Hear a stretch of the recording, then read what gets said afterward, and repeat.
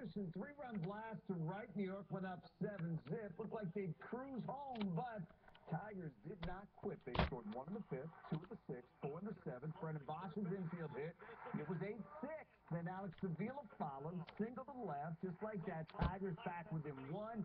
But the Yankee bats would answer in the 8th. Phil Koch on the mound. Mark Teixeira drove in a run with a single.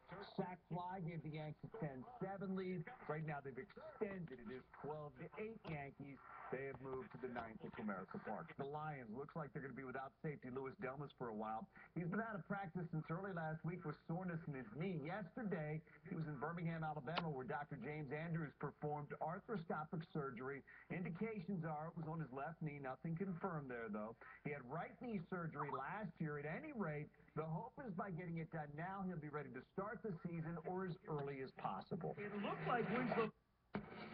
He's week to week, and you know, as soon as he is able to get out and go and stay, I don't know,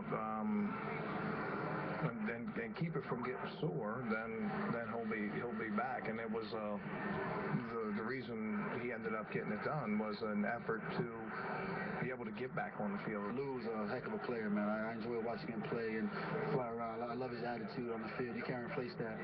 He's one of a kind person, one of a kind player. So hopefully he can get healthy soon and come back and help us. All right, Michigan State head coach Tom